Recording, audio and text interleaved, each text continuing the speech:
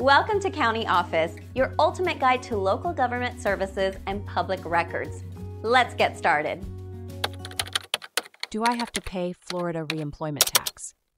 Florida Reemployment Tax is a tax imposed on employers to fund the state's unemployment compensation program. This tax is essential for providing benefits to eligible unemployed workers.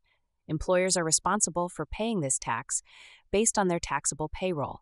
The tax rate can vary depending on the employer's experience rating.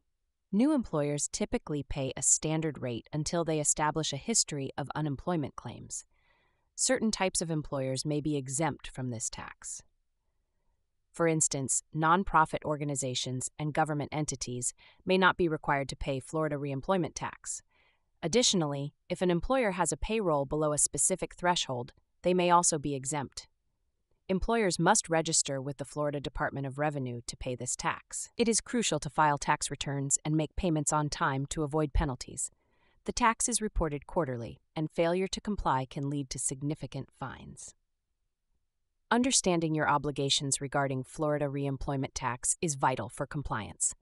Employers should regularly consult resources to stay updated on any changes in the law or tax rates.